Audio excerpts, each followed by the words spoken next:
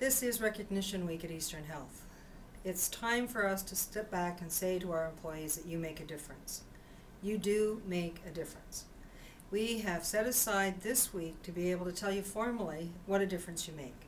Whether you're providing direct patient care to our clients and our residents, or whether you're providing the support that's needed to allow people to provide direct care, everything you do when you work at Eastern Health makes a difference in someone's life.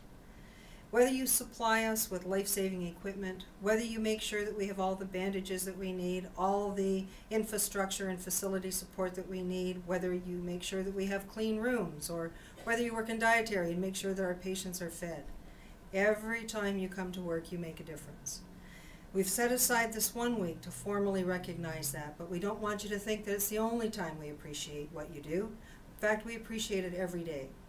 I'm very proud to be able to work with such a fine group of people.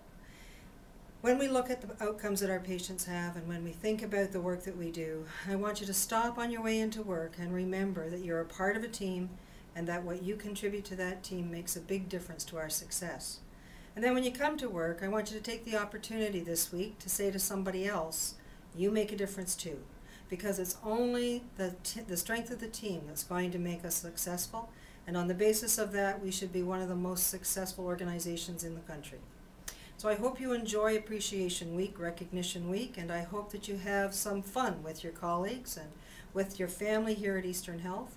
I'd like to hear from you about what you think went well and whether you think we should continue to do this.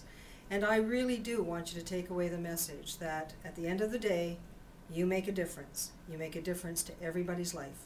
Thank you for that.